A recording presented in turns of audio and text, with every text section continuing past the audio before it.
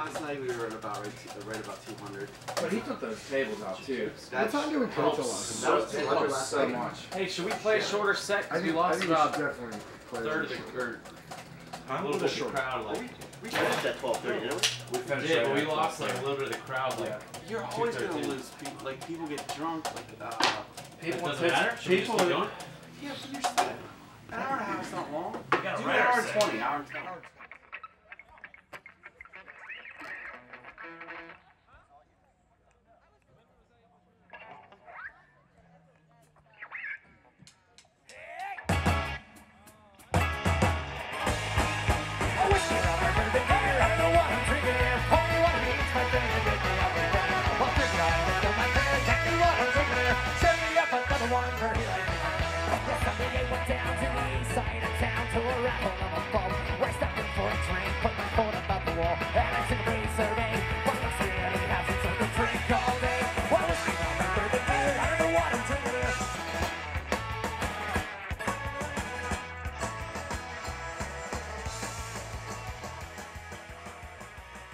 My name is Ben Jaber. My name is Michael Hall. I play accordion. My name is Danny Rexenwald. Paul Dvorak. I play fiddle. My name's Dan. I'm the drummer.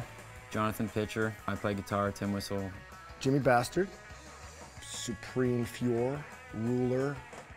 Executive. CEO. Anything else that's really high up there.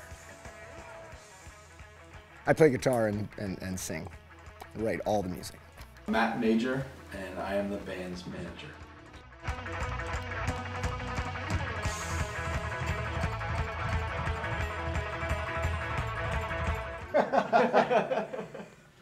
Do you know they got banned from Station Square? No. Yes, I do. Oh, because of the fountain incident. Have you seen the video? Bearded Irishmen played one of those Friday parties down at the Station Square, and Jim crawled up on top of the pavilion. And then Danny, I'm fairly sure, was mostly naked in the fountain. So they're like, you guys are banned. I'm like, that's awesome. You got kicked out of an entire area of town. I was listening to their CD yesterday. I'm like, they need to have their music on either Sons of Anarchy or Ray Donovan. Yeah, definitely. Rise of the Bastard is their newest CD, and pick it up iTunes or at their website too, or go see them live. Jim is the principal songwriter and the resident goofball. He is like the leader. He's very optimistic all the time, very positive. Even when we're not doing a good job at like breaking down, we're taking our time, like be a little drunk. He's clapping behind you, going, "Good job, guys, good job." Stoker, he is just extremely passionate. He doesn't let me rest. He's always, did you email this guy? Did you do that? Why aren't we on this show? Stoker is old reliable on the drums, and he's an excellent drummer. Mike picked up the accordion out of nowhere after he was our guitar tech for a while. He's a workhorse, very genuine, nice guy.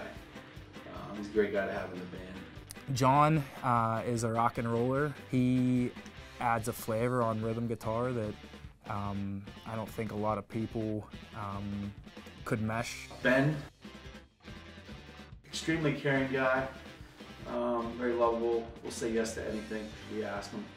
It's existed this long because of the history of friendship that we have. Everybody has their little quirks and things that they do, except for Danny. Yell at everybody during rehearsal and tell them that we need to get better and practice more and practice harder. Next question, please. Danny, the mandolin player, is probably one of the funniest people I've ever met. Just so much fun to be around. We've all pretty much grown up together, went to high school together, except for Paul. Well, I'm the new guy. I joined about a year and a half ago. He's a great guy, and yeah, together we are a bunch of bastards. They all grew up together, so I've heard all their stories the last year. They started playing in a band in high school, at least Jim, Ben, and some other friends. Ben and I, the bassist, were in a band for, it has been 18 years now? 19?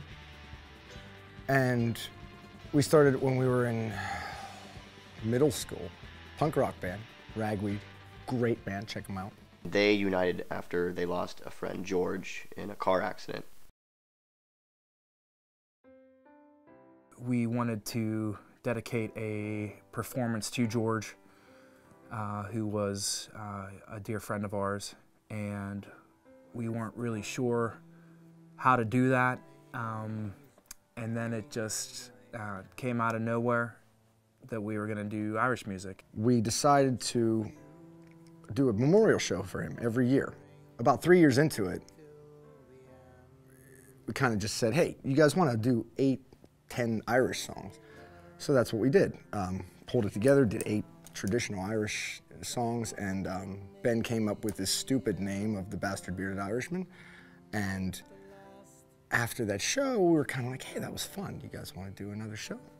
And Bastard Bearded Irishmen were born.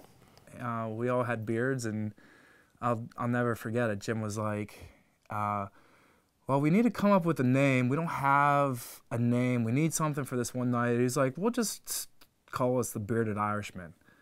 And I said, we're the Bastard Bearded Irishmen.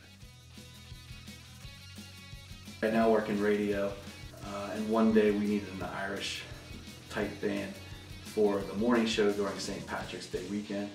So I called up Dan Stoker, the drummer, and I asked him, I said, hey, would you guys want to come on the show and play? And after a while, they got back to me saying they'd love to, and he was also asking me about management and stuff. And at that time, I had absolutely no interest. They came up, they played the WDB morning show, and I just was floored by how good they were. So I instantly said I'd love to work with them. And we've been together since that day.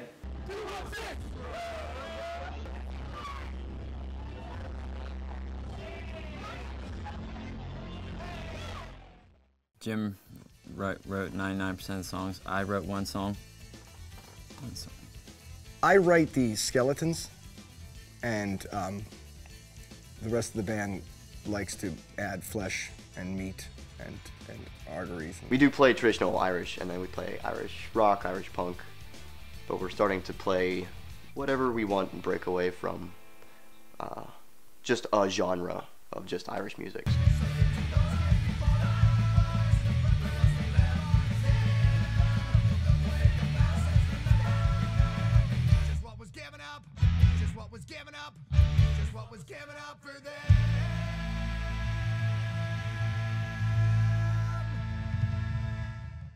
I'd say a mesh between like dropkick and Flogging Molly style punk Irish rock to all the way to like the Dubliners or the Pogues. And we've been having like a klezmer gypsy sort of influence. I think we're pretty much world musicians. I love a game we play. It's basically called Pass the Paper or something. It's not really called that, but I write a sentence, I write the first line, I give it to Danny, he writes the second line. And we like to do things like that, just to see if we could tell a story and all go in a path. Being in that room where we're all like, Jim was like, listen, I got this idea. Here's my part, I'll write, I wrote a sentence, you write the next sentence. So we were all just going around, it was very much a team effort. And he'll send them to us, a very cheap recording he'll make at his house. And we get them, listen to them, then we show up to practice, and then everybody adds their own 2 cents, and it evolves from there. A couple of guys have kids in the band. It's hard to explain how cool it is to be a father. To see our kids run around to our songs is one of the coolest things. And they have so much fun, and they love it. Having 2 kids now and stuff kind of really started to, need more of my time and attention. And that has been a challenge for a while. I'd say the biggest challenge the band has had is we've had 2 members that had to quit the band. Both were on great terms.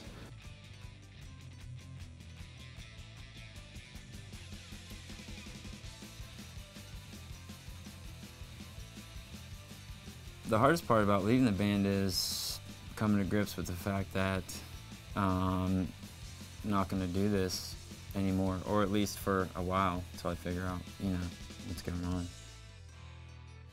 I guess my biggest hope for myself and the band is maybe they get to that level of success where they're not filthy rich, but, well, I'd love them to be filthy rich, but they don't have to have day jobs. That they can just concentrate 100% on doing their music and the band. Maybe, yeah. I mean, we could still do it. Yeah, we should do it. I do just like to write music, and you know, I'm hoping that I can continue doing that. The relationship with people that enjoy your music, there's nothing like it. Whenever you look out in the crowd and you see people throwing their fists up in the air at the exact right time. Definitely seeing the crowd like flip out and yeah, totally get into it. Since they started and since I've joined, it's just been getting bigger and crazier and busier. If this would end tomorrow, this has been the greatest experience playing music that I've had. Probably more than I ever really anticipated when I started playing.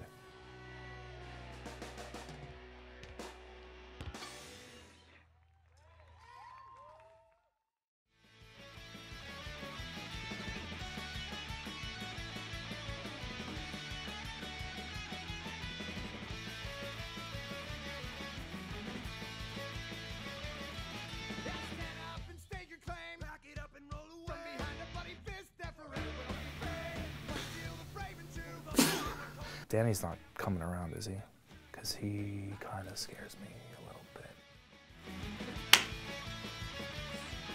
I go to a wedding or something and I look like a caveman because I'm dressed up from here down and then I look like Jesus' head, you know? It's like not good. I'd say some bad things about them if you want. Good.